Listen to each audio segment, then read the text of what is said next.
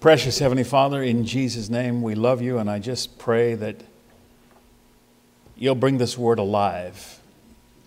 Lord, let it cut going in and cut coming out as a double-edged sword. Let it lift those that are down and bless those that need blessing. Thank you, Father, in Jesus' name. Amen. Will you take your Bibles and turn with me to the book of Genesis, chapter 4.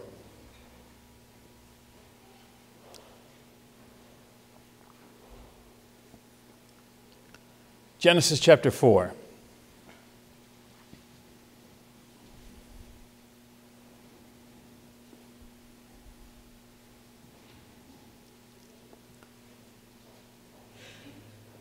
Those of you that know my preaching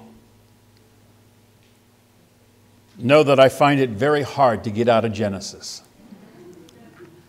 It is the beginning of it all. And if you get Genesis wrong, thank you, Lord, then you get the rest of the Bible wrong. This is the foundation.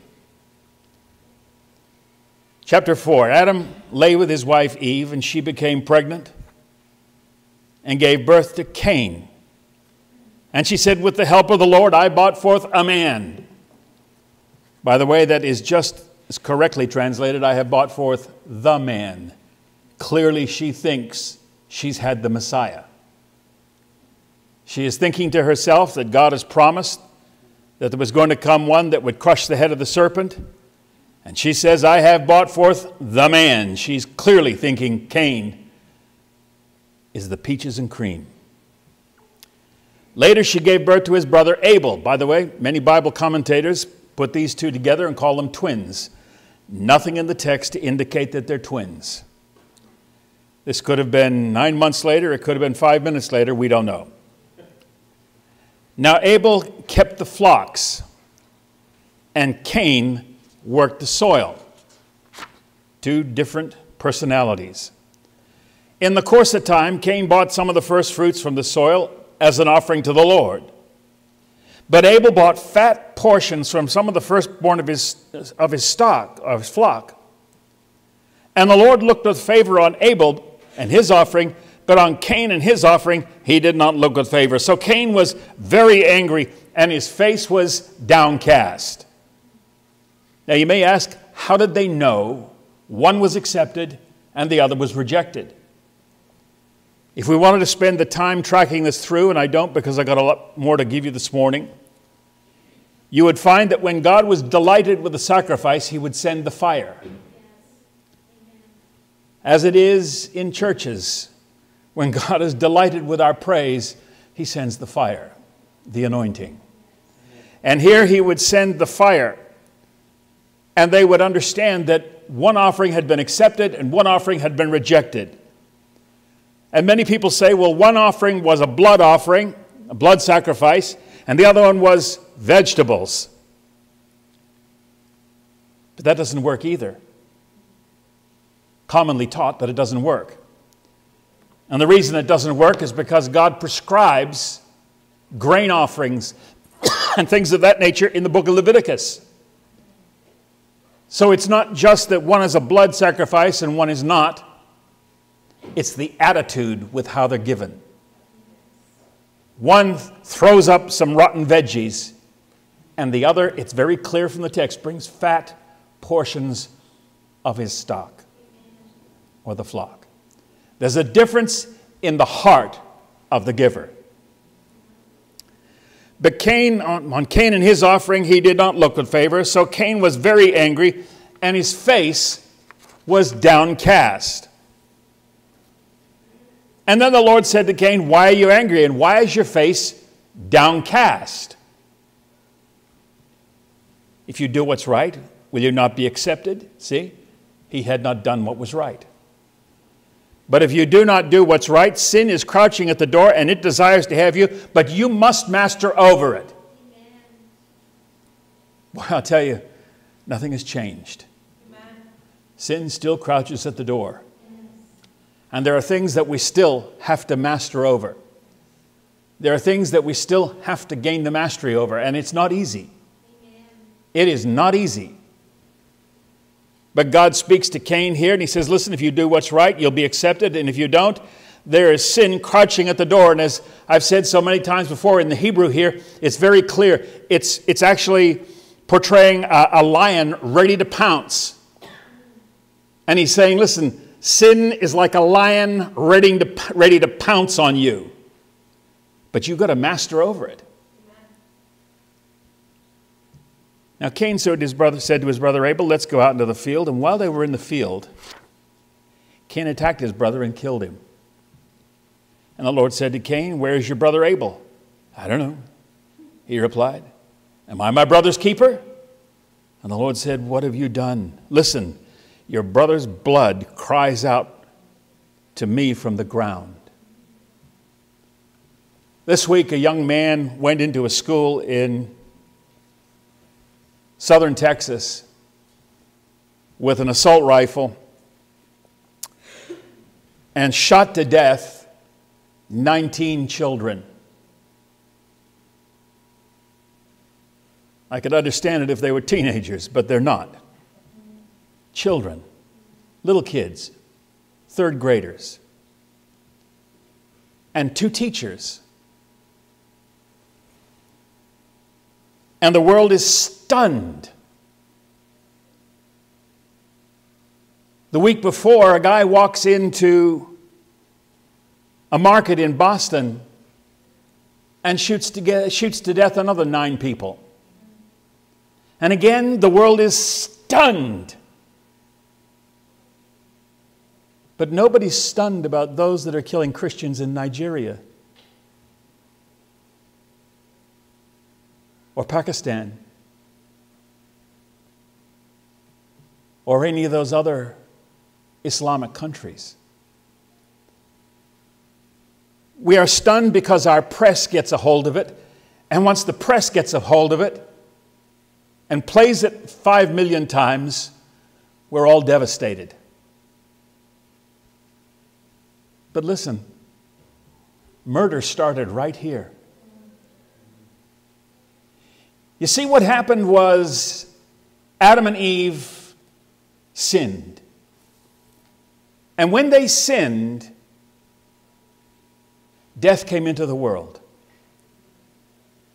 And from that time forward, the very first thing that happens, once they've had their children and their children are of age, because one we know as a farmer and one as a shepherd, they've obviously grown up at this stage, one kills the other.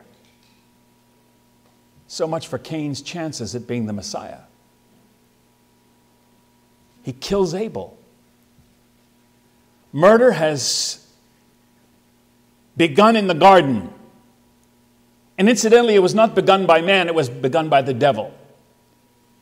Jesus said he's a thief and a liar and a murderer, and he was a murderer from the very beginning. And then Cain picks it up. And he kills his own brother. So here's what the world says. By the way, many Canadians think like this as well. What you need to do is ban guns. Guns are the problem. Well, Cain never had a gun. Timothy McVeigh never had a gun. The guys that flew the planes into the towers never had a gun.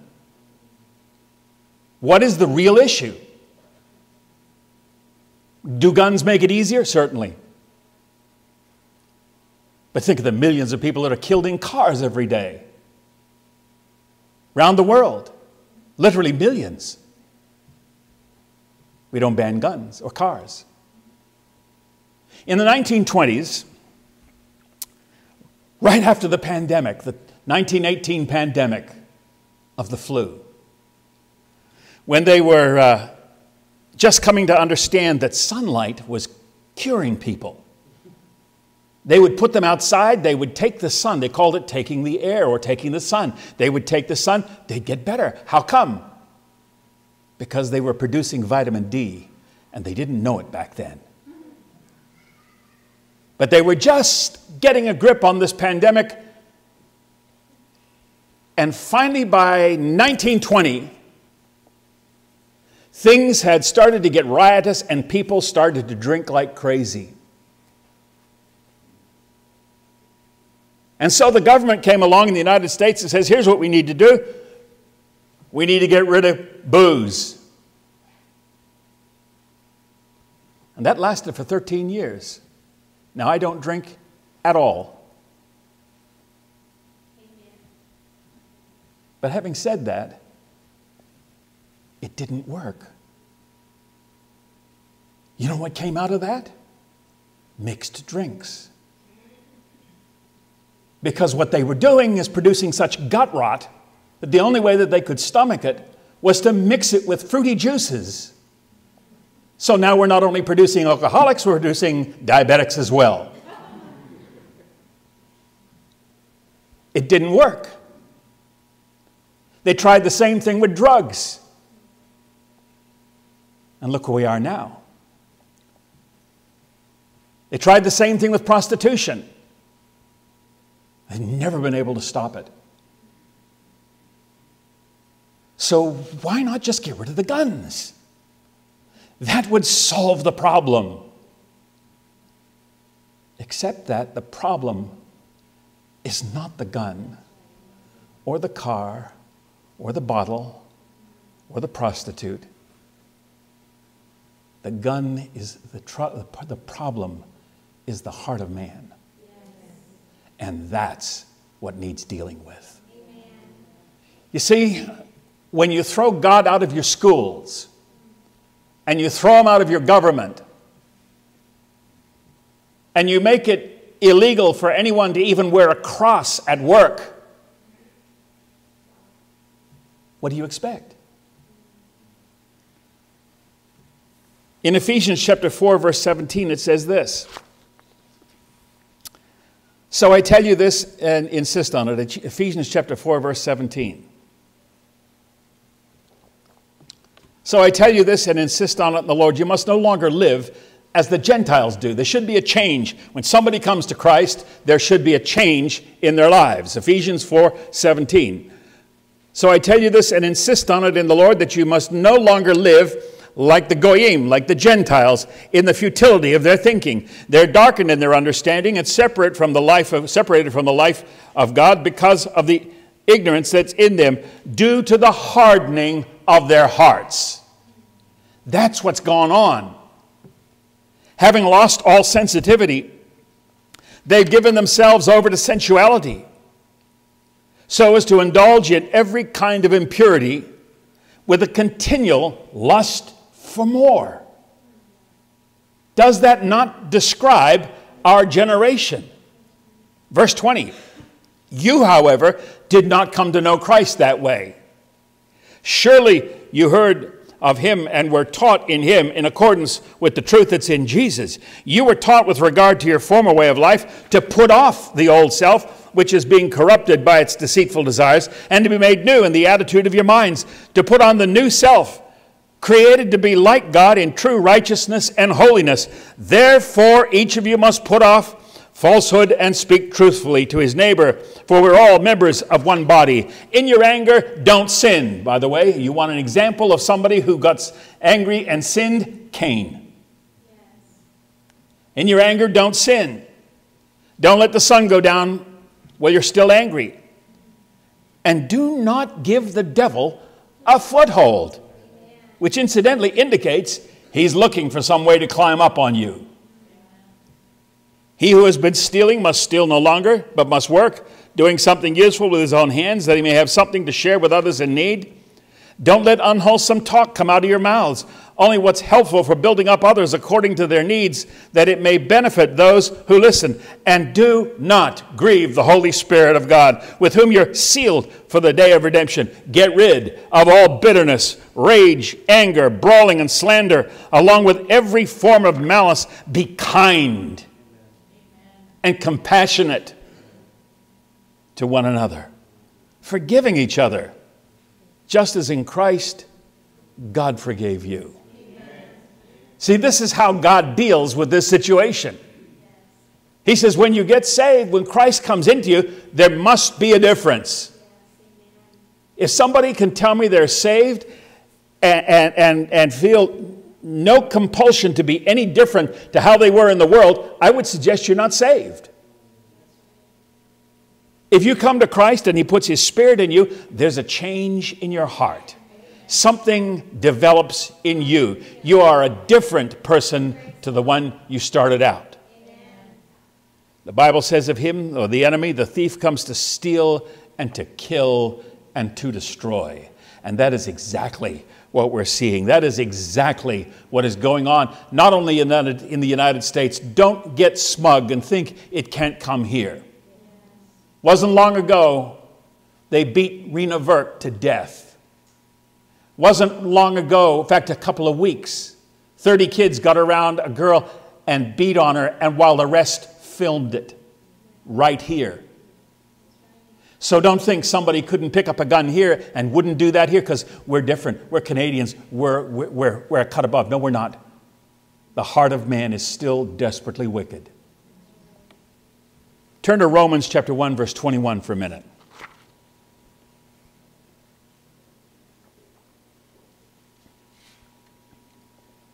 Romans 1:21. Although they knew God,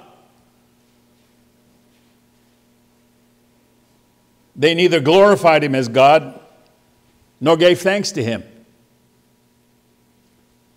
But their thinking became futile, and their foolish hearts were darkened. Now just think about this for a second.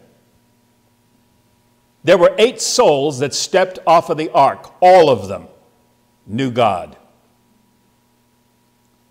Within a generation or two, we have all kinds of paganism cropping up. Although they knew God, they neither glorified Him as God nor gave thanks to Him, but their thinking became futile and their foolish hearts were darkened. Although they claimed to be wise, they became fools and exchanged the glory of an immortal God for the images made to look like mortal man and birds and animals and reptiles. Therefore God gave them over to the sinful desires of their hearts, to sexual impurity, for the degrading of their bodies with one another. They exchanged the truth of God for a lie, and worshipped and served created things rather than the Creator, who is to be praised forever. Because of this, God gave them over to shameful lusts. Even their women exchanged their natural relations for unnatural ones. In the same way, their men also abandoned their natural relations with women and were inflamed with lust for one another. Men committed indecent acts with one another and received in themselves due penalty for their perversion. Furthermore, since they did not think it worthwhile to retain the knowledge of God, He gave them over to depraved mind to do what ought not to be done. And they became filled with every kind of wickedness, evil, greed, depravity, that they are full of envy, murder, strife, deceit, malice. They're gossips, slanderers, God-haters, insolent, arrogant, boastful. They invent ways of doing evil. They disobey their parents. They're senseless and faithless, heartless and ruthless. Although they know God's decree about those that do such things, that they deserve death, they not only continue to do these very things, but they approve of those that practice them. Listen, that describes our generation. I mean, it's clear as clear can be. Now let's go to the writings of Paul just for a bit of fun. We'll lighten the mood slightly. Come over to 2 Timothy chapter 3.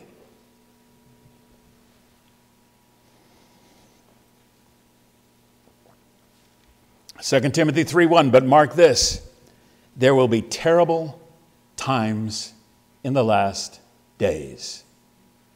Boy, if you ever needed evidence that the Bible is a fact, you are watching it on your news. You say, this is terrible.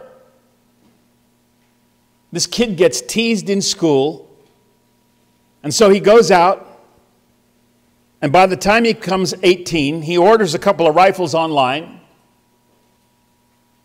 and some ammo, and then goes back to a school with kids the same age as those that teased him, and he shoots them all to death. Terrible. And ought we as Christians to be surprised? Or should we be looking at that and saying, it is disgusting, it's horrific, it's awful, but we ought to have seen that coming. Mark this, there will be terrible times in the last days. People will be lovers of themselves. Do you know, I have somebody online that sends me selfies every day. And not one, but several selfies every day. People will be lovers of themselves, lovers of money, boastful, proud, abusive, disobedient to their parents. The first thing this kid did when he got his rifle was shoot his grandmother. As I understand it, it was because she was taking up the Wi-Fi. Ungrateful, unholy, without love, unforgiving, slanderous, rash, without self-control, brutal, not lovers of the good, treacherous, rash, conceited, lovers of pleasure rather than lovers of God, having a form of godliness but denying its power, have nothing to do with them. That describes our generation. If generations before could apply that in some mild way, that's fine. But we live it daily. It is what CNN is built on. It is what Fox News is built on. If it bleeds, it leads. We ought not be surprised. It's what comes out of the heart that is the problem. It's not the tools that they're using. It's what is coming from the heart. Take your Bibles, turn to Matthew 15 for a moment, verse 10.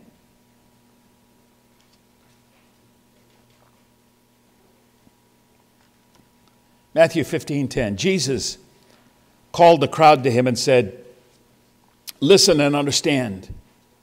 What goes into a man's mouth does not make him unclean, but what comes out of his mouth, that's what makes him unclean." Then the disciples came to him and asked, "Do you know that the Pharisees were offended when they heard this?" And he replied, "Every plant that my heavenly Father has not planted will be pulled up by its roots." Leave them. They're blind guides. If the blind leads the blind, both of them will fall into a pit. And Peter said, "Explain to us the parable." "Are you so dull?" Jesus asked. "Don't you see that whatever enters a man's mouth goes into the stomach and then out of the body? But the things that come out of the mouth come from the heart. And these are what makes a man unclean. For out of the heart comes evil thoughts, murder, adultery, sexual immorality, theft, false testimony, and slander. These are what makes a man unclean. But eating with unwashed hands doesn't make him unclean." You see, he's identified the real problem. The real problem is that core, that center of a man. When the Bible talks about the cardia, the heart, it's not necessarily talking about that fleshy instrument that we know and love. It's talking about the emotional center and core of a human being, the heart. We even talk like that. We talk about getting to the heart of the matter. Same kind of thinking. And Jesus said, listen, it's what comes out of the heart. That's why when Jesus comes in, he changes your heart. Amen. You are a different person than what you started out. You started out with an unclean heart, but once you came to him, listen to this. Have mercy on me, O God, according to your unfailing love, according to your great compassion, blot out my transgressions. Wash away my iniquity and cleanse me from sin, for I know my transgressions. My sin is always before me. Against you and you only have I sinned and done what is evil in your sight, so that you're proved right when you speak and justified when you judge. Surely I was sinful from birth, sinful at the time my mother conceived me. Surely you desired truth in the inner parts. You teach me wisdom in the innermost place. Cleanse me with hyssop, and I will be clean. Wash me, and I will be whiter than snow. Let me hear the joy and gladness. Let the bones that you've crushed rejoice. Hide your face from my sins and blot out my iniquities. Create in me a clean heart, O God, and renew a right or steadfast spirit. Create in me a clean heart. And when we come to Christ, that is exactly what he does. He creates in us a clean heart. Puts his Spirit inside us. Not because we're good and not because we're perfect, but because we believe in Jesus. Because we're saved. And he gives us that change of heart. I have never believed that Christians should kill anything unnecessarily. I have no problem with believers killing in order to eat in places where there is no food. I absolutely have no problem with that. But I have a great deal of problem with people that take guns and go hunting for fun. I don't think killing should be fun for a believer. I am come that you might have life and have it more abundantly. Around him there is no death. And so taking joy by killing greatly concerns me. And just while I'm on it, I'll go one step further and tell you, I am deeply concerned about the video games that are being made public these days. Just released to children. And when they shoot something in a video game, it bleeds and dies, and part of them hardens. There's no sense of this is wicked or evil. I can enjoy every wicked thing in an imaginary world until one day that child has a snap or a break with reality and begins to carry it out in real life. Video games are so accurate, so complete, that it's just a dry run. Many people, by the way, have taught themselves to fly airplanes with a video game.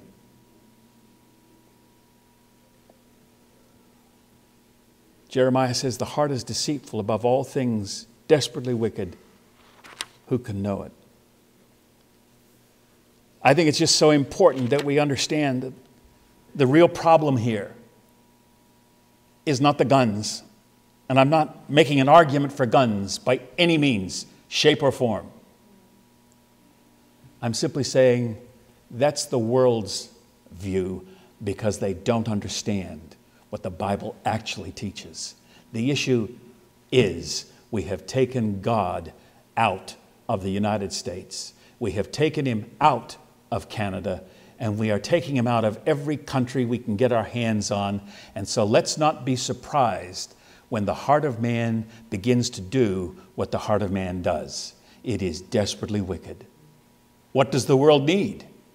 It needs Jesus. Amen. It needs Jesus. It needs love and mercy and forgiveness. It needs to come up and not focus on the wrong thing. Why would it be wrong to take the guns out of the States? Well, I'll tell you why.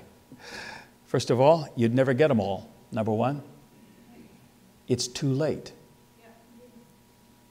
They've all got them. When I was a little boy, just a tiny little guy, maybe 7 or so years of age, I developed appendicitis in Texas. And they took me to the church, and there they all prayed for me. And finally somebody got a word from God that said, take him to the doctor, for which I was very grateful. And they took me to the doctor. The doctor said, this boy has 30 minutes to live. and they rushed me down to Stevens Park Hospital. They got me into emergency surgery. And when I was laying there recovering, the doctor came by. This is now a day or so later. And I saw he had a gun in his belt. This is Texas. And I said, is that real?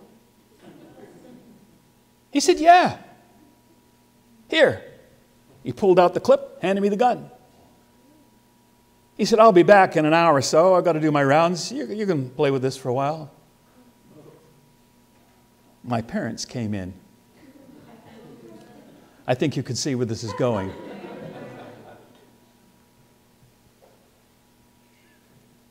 Dad.